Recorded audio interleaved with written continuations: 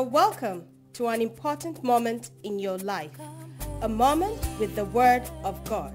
I introduce to you Rev.Fr.Patrick Henry Edet. He is coming with a declaration of the Word of God to bless your life. Warning: what you're about listening to holds the capacity to change your destiny. So pay attention. Get ready for Grace Revolution. Come with your fire, come with your water, come with your power, refresh my soul. Come as a leader, come with your glory, come sweet divine Lord. Habakkuk chapter 2. I will stand at my watch and station myself on the ramparts. I will look to see what he will say to me, and what answer I am to give to his complaint. Then the Lord replied, write down the revelation, and make it plain on tablets, so that a herald may run with it. For the revelation awaits an appointed time. It speaks of the end, and will not prove false.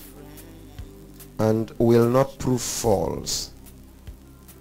It speaks of the appointed time of the end, and it will not prove false. Though it linger, wait for it. Though it linger, wait for it. It will certainly come and will not delay. Amen. Lord, we pray and thank you, for it is for an appointed time, and the revelation will not prove false. We'll receive the grace to wait. For your word says, though it linger, wait for it. Lord, I wait for it. I wait for it. It will certainly come and will not delay. Thank you, Father. Thank him for the revelation that will not prove false. Thank him and receive the grace to wait for whatever he has purposed for your life. Receive the grace to wait. Ask him for the grace to wait. Even though it is delayed, ask him for the grace to wait. Ask him for the grace to wait.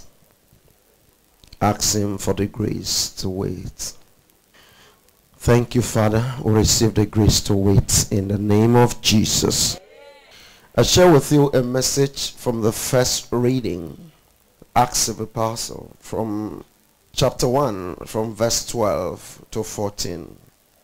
Then they returned to Jerusalem from the hill called the Mount of Olives, a Sabbath day's walk from the city. When they arrived, they went upstairs to the room where they were staying.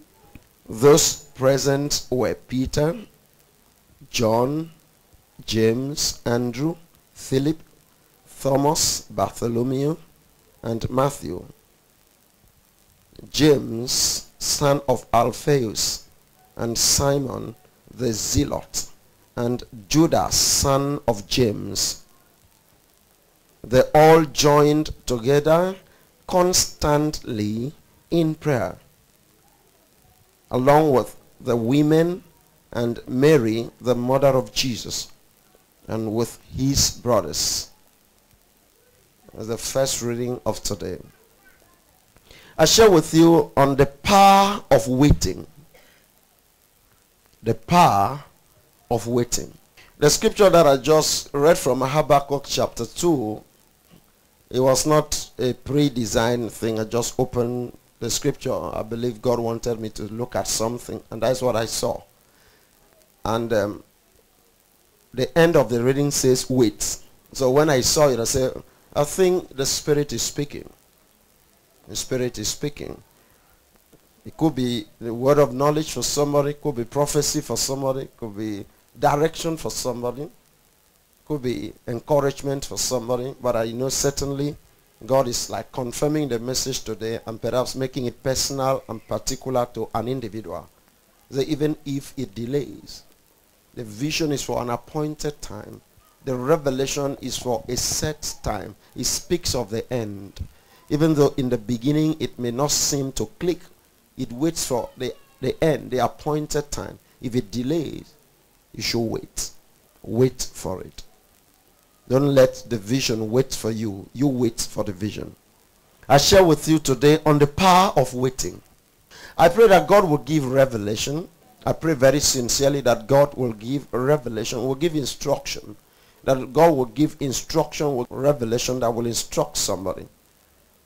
I don't know how it's going to come, but I know he has a word for somebody who is waiting for the word. All right. Now the reading again said, they returned to Jerusalem from the hill called the Mount of Olives, a Sabbath day's walk from the city. When they arrived, they were upstairs. They went to the upper room, to the room where they were staying. Those present were Peter, John, James, and Andrew, Philip and Thomas, Bartholomew and Matthew, James, son of Alphaeus, and Simon the Zealot, and Judas, son of James. They all joined. They were united. A different way of saying. They all joined in prayer. They all joined in prayer. They were united together. They were joined together constantly in prayer, along with the women and Mary, the mother of Jesus, and with his brothers. Now, this whole context, this whole passage can be summarized in one word: waiting. Waiting. That's what the passage is talking about.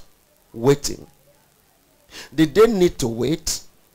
Now, let's go to the beginning of that same chapter, the first chapter of Acts of the Apostle. Let's try to trace the context so that this particular passage may make more meaning.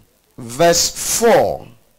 On one occasion, while he was eating with them, he gave them this command. He gave them this command. Do not leave Jerusalem. Do not leave Jerusalem, but wait for the gift. But wait for the gift my Father promised, which you have heard me speak about.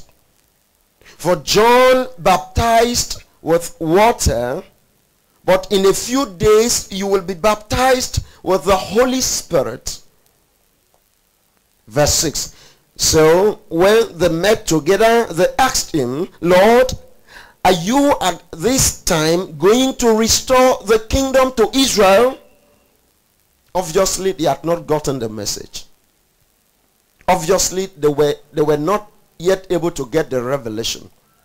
Obviously, they had not yet connected the intention and the direction of the master. So they asked him, Lord, are you at this time going to restore the kingdom to Israel? Did the apostles, after they had been gathered for 3 years, drilled, groomed, taught, informed, admonished, educated, did they really need to wait again? That's what I want you to think about. Jesus came, called them. There were multitudes. There were disciples, many who followed him, but he carefully selected these 12, the very close ones. He taught them. As he will teach others generally in parables, he will teach them in plain language. He will explain the mystery of the kingdom to them. They have been taught about the mystery of his body and his blood. They have been taught about the kingdom severally. Kingdom reality was revealed to them. In a normal circumstance, in a general sense of it, ordinarily, one will agree with the pastor that it was time to go. After 3 years of formation, it was time to go, to do, to become. And there was Jesus telling them, do not leave Jerusalem, wait. You can understand why they had to set aside the instruction of Jesus. Wait for what? The promise of the Father. Another, what, it didn't make sense. So they put aside the instruction of Jesus. He told them, do not leave Jerusalem, but wait for the gift of my Father, the gift promise which you have heard me speak about. Wait, John baptized with water. In few days you will be baptized with the Holy Spirit. It didn't make sense to them. Now remember, Jesus had been arrested before them. He was cruelly treated. He was killed on the cross. He was buried. Eventually, hope was done with his resurrection. After these 40 days of appearing, being with them, teaching them again, instructing them again, still on the kingdom, you mean we still need to wait? They will not understand. They were in a hurry. Thank God you are back from the dead. Thank God you have opened the door for us. Thank God you have vindicated us. People now know that we are not fraudsters. People now know that we are not impostors. People now know that we are not just like one of those parties, one of those groups, one of those sects that came in the past, the leader of which was killed and the group was scattered. In our own case, it is different. You have come back from the dead. We have seen it. Now is as the time comes for us to take over the kingdom and to reign. If you want to go to heaven, you can go. Can we start it now? He said, wait. That's what I want to share with you. The power of waiting. The mystery of waiting. It is against the natural human nature. When I say natural human nature, because as a Christian you have another nature. The second nature, which is the nature, the divinized nature in you. But there is the natural nature, the carnal nature, the real nature of man, the Adam. That nature does not wait, does not like to wait. Look at that nature from a child that is born. When the child intends to crawl, when it is time for a child to crawl, the child will prefer to walk. When it's the time for the child to start walking, the child will prefer to run. When the time has come for the child to start running, the child will prefer to climb. The child is so impatient with himself. He does not take one at a time. The child will prefer, he sees you jumping and he can barely walk, but he wants to jump. He will get and sit upon a seat and want to jump also. Waiting is not a natural thing to us. That's why the natural person, in your nature, the way you are, you cannot synchronize with God's purpose.